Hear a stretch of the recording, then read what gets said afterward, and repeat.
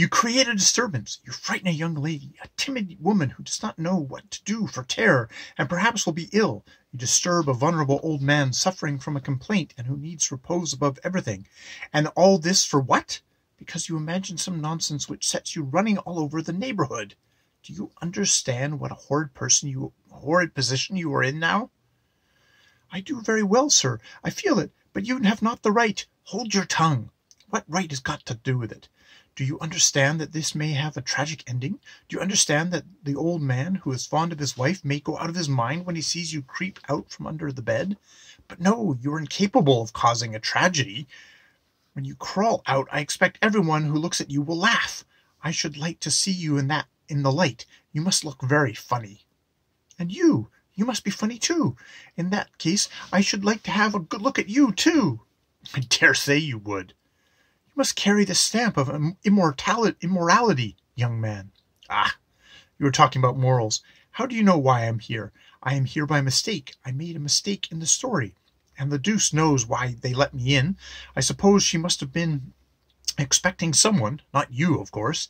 I hid under the bed when I heard your stupid footsteps, when I saw the lady was frightened, because it was dark. And why should I justify myself to you? You are a ridiculous, jealous old man, sir. Do you know why I don't crawl out? Perhaps you imagine I am afraid to come out? No, sir.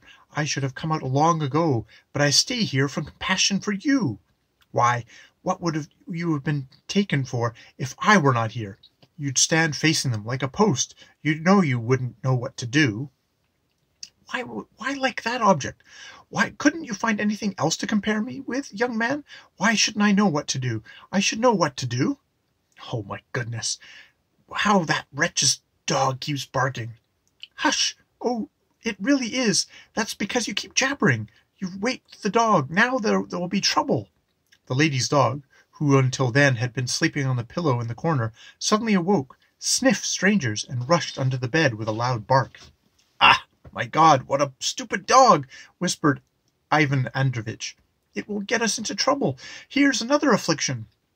Oh, well, you are such a coward that it may be well so. Ami, cried the lady. Come here, ici. But the dog, without heeding her, made straight for Ivan Androvitch.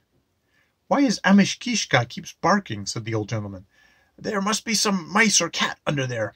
I seem to hear a sneezing, and the pussy had a cold this morning. Lie still, whispered the young man. Don't twist about. Perhaps it will leave off. Sir, let go of my hands, sir. Why are you holding them? Hush, be quiet. But mercy on us, young man. It will bite my nose. Do you want me to lose my nose? A struggle followed, and Ivan Androvitch got his hands free. The dog broke into volleys of barking. Suddenly it ceased barking and gave a yelp. Aye! Cried the lady. Monster!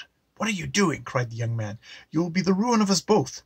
Why are you holding it? Good heavens, he is strangling it. Let go, monster.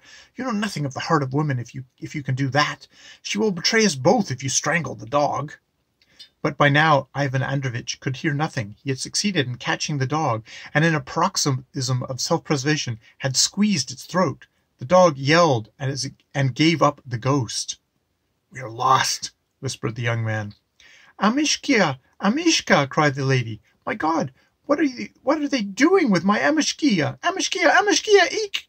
See! Oh, monsters, barbarians! Oh, dear, I feel giddy. What is it?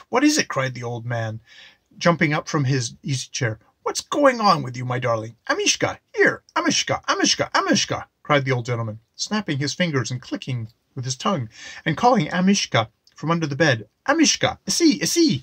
The cat not have eaten him. The cat wants a thrashing, my love. He hasn't had a beating for a whole month, the rogue. What do you think?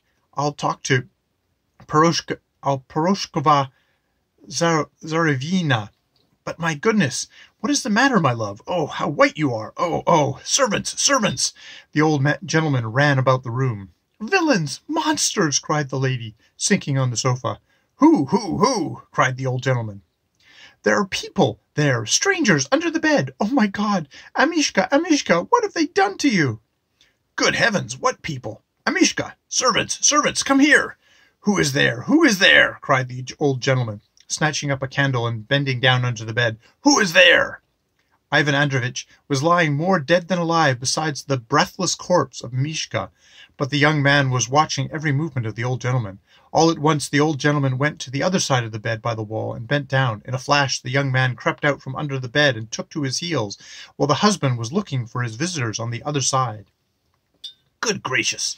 exclaimed the lady, staring at the young man. "Who are you? Why, I thought—" "That monster's still there," whispered the young man. "He is guilty of Amishka's death." "Aye!" shrieked the lady, but the young man had already vanished from the room. "Aye, there is someone here! Here, there is someone's boots!" cried the husband, catching Ivan Androvitch by the leg. "Murderer! Murderer!" cried the lady. "Oh, a me! Come out, cried the old gentleman, stamping on the carpet with both feet. "Come out!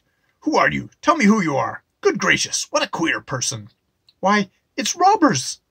For God's sake, cried Ivan Androvitch, creeping out. "For God's sake, Your Excellency, don't call the servants. Your Excellency, don't call anyone. It is quite unnecessary. You can't kick me out.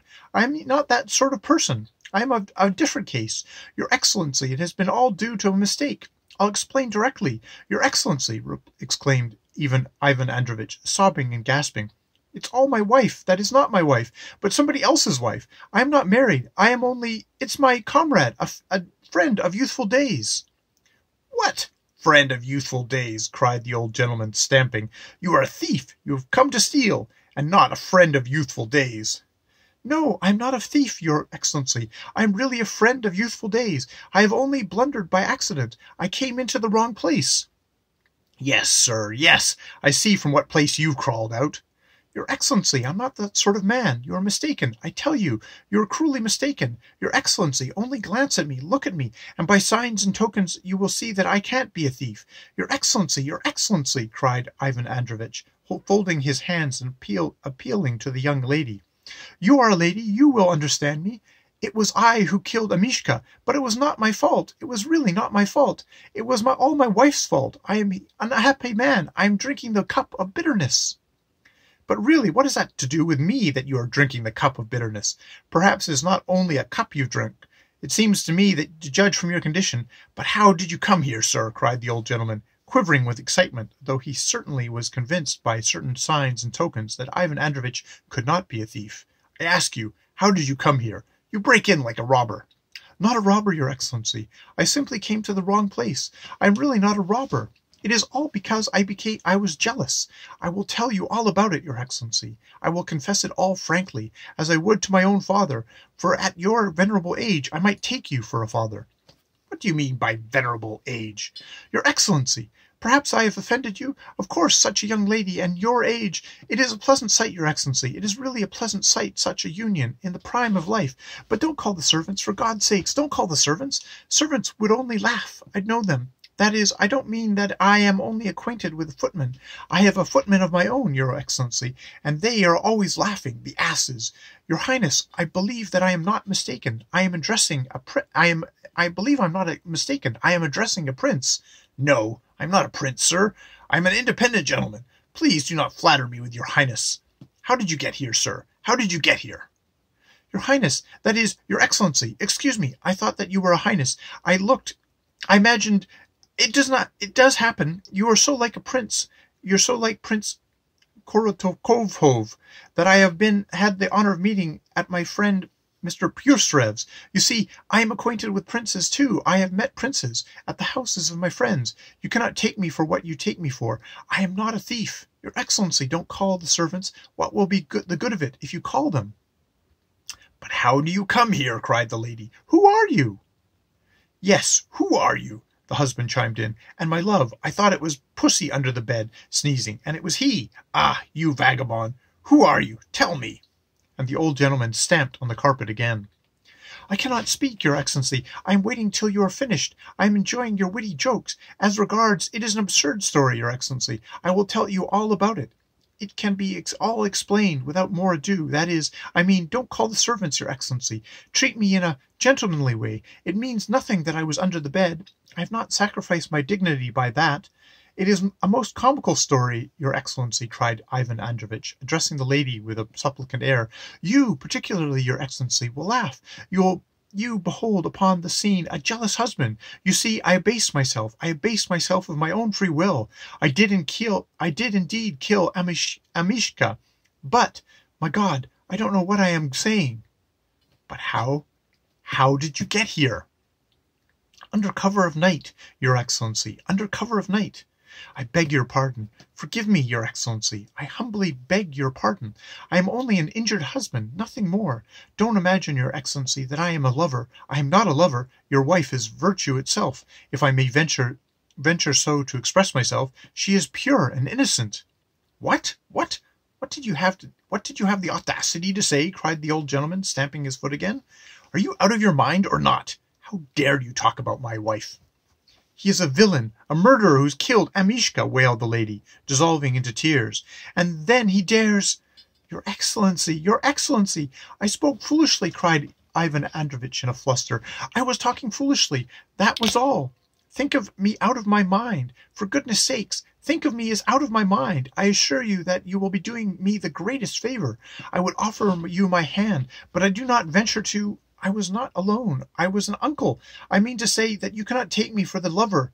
Goodness, I have put my foot in it again. Do not be offended, Your Excellency, cried Ivan Androvitch to the lady. You are a lady. You understand what love is. It is a delicate feeling. But what am I saying? I am talking nonsense again. That is, I mean to say that I am an old man. That is, a middle-aged man, not an old man. But I cannot be your lover. That a lover is a Richardson. That is, a Lovelace.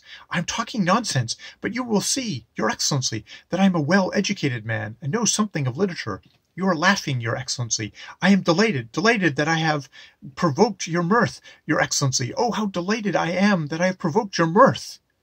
My goodness, what a funny man, cried the lady, exploding with laughter.